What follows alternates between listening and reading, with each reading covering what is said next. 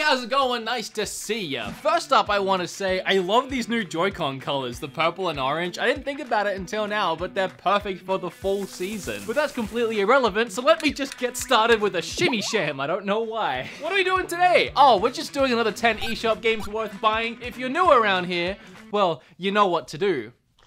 I wasn't talking about making a sandwich. What? But if you're not new around here, you know that I've made 17 of these videos, or at least you'll know that I've made a lot of these videos. This is number 18, bringing the tally of eShop games I have reviewed to 180. But regardless, there is 10 more. It's that time of year where games are releasing non-stop, so I just thought I'd make your job a little bit easier and find the good ones for you so that you don't have to. You're welcome. Actually, before I get started, in the last few videos, I've been wearing these really awesome Zelda shirts, and I haven't actually talked about it yet, but everyone keeps asking me where I got them from, and it's from... This is actually my favorite one. It's got that retro trim. It's a little tight. I got the wrong size, but that's on me. I actually found this store called Zavvi that sell just a ton of things, but they have this Zelda collection. And they actually ended up reaching out to me and asked if they could sponsor a video, so I said, yeah, I'm already wearing the shirts. Yeah, all you gotta do is go to Zavvi's website, click on the little drop-down tab, go to gaming. You can find Nintendo, Sonic the Hedgehog, Super Mario, Crash Bandicoot, Zelda, and there is so much more stuff you can get from their Zelda section too, like Christmas sweaters, which, you know, perfect Christmas gift. But yeah, you wanted to know where I got the fabric with the Zelda prints that I drape all over my body in these videos so that I'm not standing here shirtless? The first game on this list today is Sayonara Wild Hearts, and this Switch is not on. Oh, and also, I have this weird, like, pimply... I have always had a soft spot for rhythm-based video games. Back since 2008, when I discovered AudioSurf. It was a wonderful gem of a PC game that allowed you to load in your own songs, and it builds a racetrack around the song. That build-up in Darude Sandstorm before that incredible freefall was just about one of the best feelings you can have. You know, other than finding a fry in the bottom of your McDonald's bag once you're finished eating. That is the best feeling you can have, but this is comparable. And Sayonara Wild Hearts snuck its way into my eShop without me noticing, which is criminal as it reminds me so much of my beloved AudioSurf. Sayonara is so much more than its incredible custom written pop music and fast-paced tracks. It's a fully fledged out gaming experience that plays out like an interactive music video for the hour-long soundtrack this game boasts. The gameplay mixes it up from motorbike blasting, wall running, combat fighting, enemy shooting, and breaking hearts at 200 miles per hour. The visuals are a very aesthetically pleasing trip, and the cutscenes blend in so smoothly with the gameplay, you'll be too scared to put down the controller for even a moment, in case your character ends up blasting off without you realizing and running into a wall. Sayonara doesn't present much of a difficulty challenge. It's more of a musical experience you can play, but the fast-paced gameplay, constantly changing visuals, and fantastic music will keep you glued to the game from start to end, and all of this for just over 10 bucks? That's like the same price as an actual CD album! And you can't play this with a controller, nor would you actually want to play this at all. Candlebox, never even heard of it. Next up, we have Freedom Finger. And it's not this one. It's the rude one. Ooh, I almost showed it. Ooh. Hey, while we're talking about music, let's go from pop to rock, from Taylor Swift to Nickelback. Oh, those are terrible examples. I mean, who even likes Taylor Swift? Freedom Finger features 30 rock songs crammed into a soundtrack much like Tony Hawk. If nothing else, your time with Freedom Finger will probably add a few new bands into your Spotify rotation. But hopefully you'll also have a great time playing this humorously wacky shoot 'em up. And I honestly can't even remember the last time, if ever, a shoot 'em up game made it into one of these videos. I try and be diverse, but I just really don't like shoot 'em ups. They've never appealed to me. I think that might be why I actually enjoy the non-serious take on the genre here. It's not too difficult, and the gameplay really tries to shake it up. The best part about this game, and I mean the best part, is that for the first time in a game like this, you can actually reach out your ship, which just so happens to be a hand, and grab enemy ships. Then you can either throw them back at the bad guy's space windscreens, or use the friggin' ship as an alternative means of fire. You can also opt to just smash and bash the enemies using your fist, or you can use your, of course, middle finger to blast away and really stick it to them. The over-the-top America attitude and humor was pretty ham-fisted at times, pun not intended, but you can't say the developers didn't give it their all creating a ridiculous shooter. I feel like not everyone will love this game, but if you're watching this and thinking, that looks pretty good, then I can pretty much guarantee that you're gonna love this one. Pikachu, I choose you! The Return of Obra Dinn was developed by the same guy who made the brilliant Papers, Please, a game that I have literally never even mentioned on this channel before, so if you exclusively only ever watch my content on this platform, you've probably never heard of or seen Papers, Please. Also, if you do only watch my content on this platform, there's something seriously wrong with you. Get help. I'm being serious. Obra Dinn is the name of a ship that disappeared in the early 1800s. Then 4 years later, it just rock and rolls back into port all on its own with the entire 60 crew on board all missing or dead as doornails. It's your job to figure out what the heck happened to each person on board the ship, and I do mean each person aboard the ship. Using a fancy stopwatch that rewinds time, you can see each crew member's last moments alive and piece together who or what killed them. And it's a game that actually makes you feel clever when you start piecing it all together. Figuring out who killed Bob Joe over there would be easy if you could see his death and hear him screaming, "Oh my god, this fuzzy blue puppet is killing me with a sharpened Joy-Con!" Probably figure out who that was. Rather, you need to use subtle hints, clues, and various death scenes aboard this ship to jigsaw it all together like a good crossword puzzle. And it honestly does become as addicting as a good Sudoku puzzle. Oh, and I'm surprised I made it this far without talking about the Game Boy-esque visual style. Honestly, these graphics are what caught my eye and made this game loudly stand out above the hordes of other indie games that get released every day. But it really works, not only in general, but for the older time period this game is set in. You should probably buy it. But if you're thinking it's probably not for you, it's probably not for you, and you probably shouldn't buy it. Some things in life just age well, like Keanu Reeves or The Mummy featuring Brendan Fraser. However, some things in life age terribly, like Milk or Brendan Fraser from The Mummy. I dare you to name any other video game that tricks you into thinking you're playing a blaster-focused first-person shooter, only to have you pick up a lightsaber halfway through the game and have it shift into a third-person hack and slash. No, can't think of any? Just Jedi Knight Academy 2? I loved this game as a 12-year-old kid when it released. I can't tell you how excited I was for this game to come to the Switch so I could finally play it again and show the internet world what a great Star Wars game actually looks like. And when I finally downloaded it on my Switch after 17 years of waiting to play it again, I realized it's not good. It just hasn't aged well, sadly. It's not intuitive at all, the game has outdated mechanics left and right, and it refuses to teach you anything. If it wasn't for the fact that I can kind of remember what to do, I'd still be completely and utterly lost on the first level as we speak. But I still had loads of fun replaying it, especially in the last half of the adventure, throwing my lightsaber like a boomerang and reliving some of the best lightsaber duels of my childhood. But for newcomers, I would honestly avoid this one. I mean, I've wasted $10 on much worse things. I mean, at some point, Kim bought a Candlebox album, so I mean, what? Are you talking about my Candlebox? Yeah, well, I told you to grab me the most ridiculous album you had, and you got me this, so I assumed it was bad. Not bad? 10 out of 10. You know, I don't want to be mean or anything, because I really did like Cat Quest when it released on eShop whenever that was and I reviewed it. But there's something about this game, the name, the art style, that kind of just looks like a cheap budget mobile game. Oh, it is a mobile game.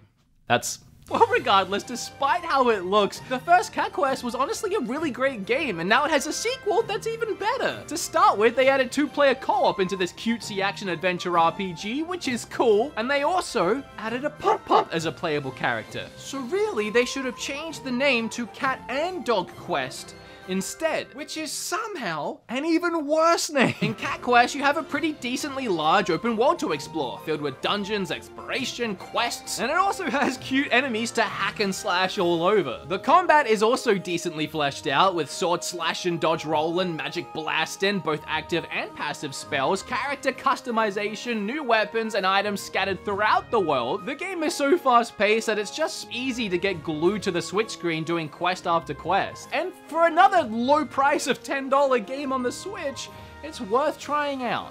And I'm not kidding around. I'm sorry, that joke was a catastrophe.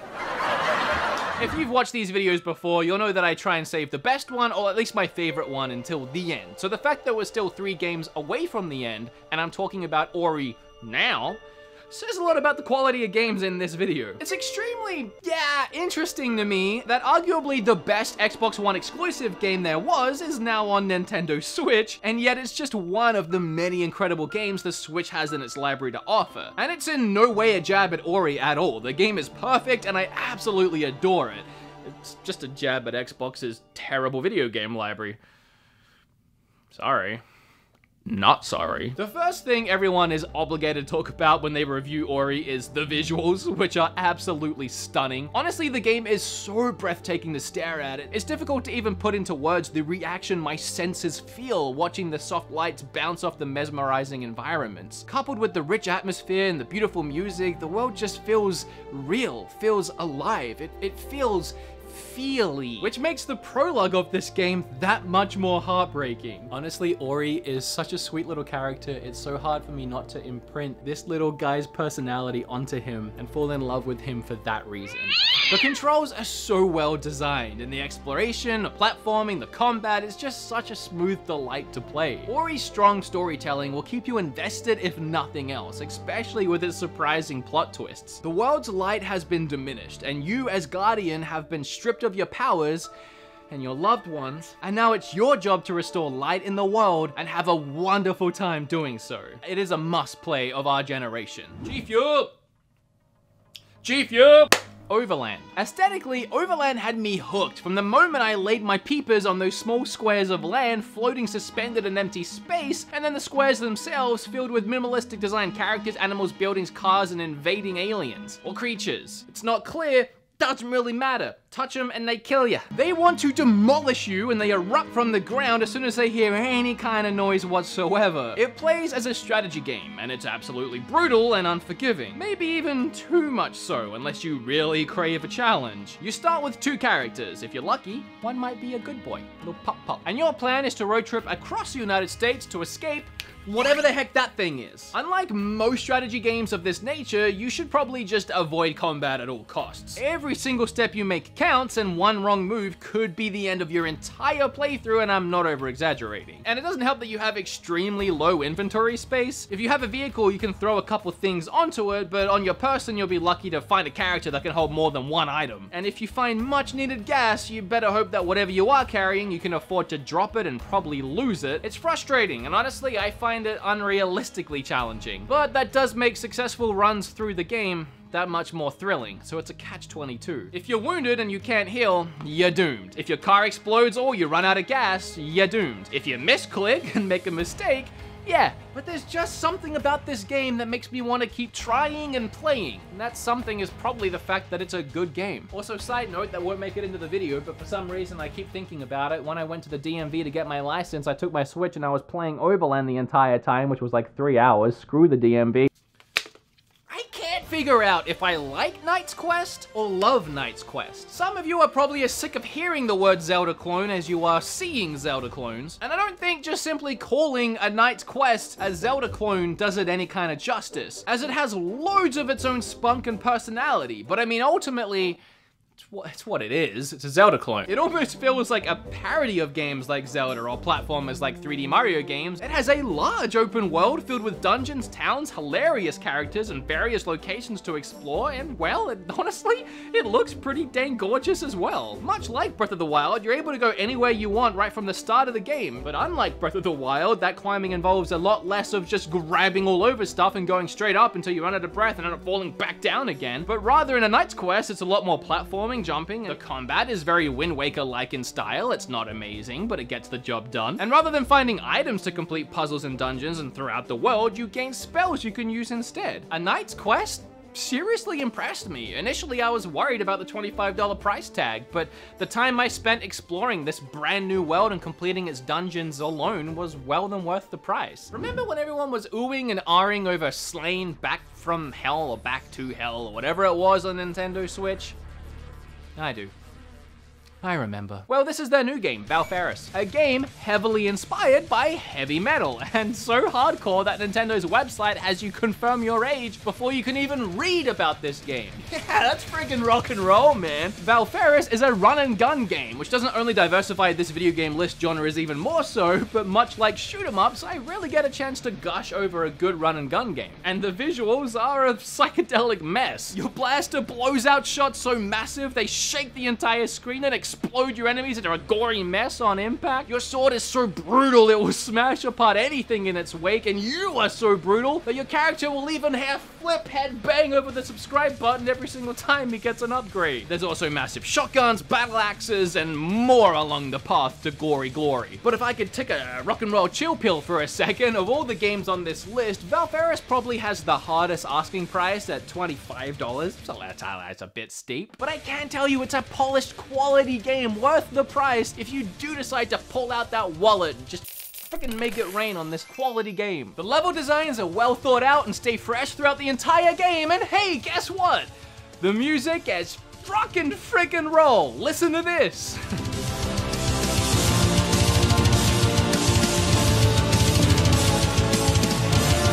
Hey mom, look what I can do.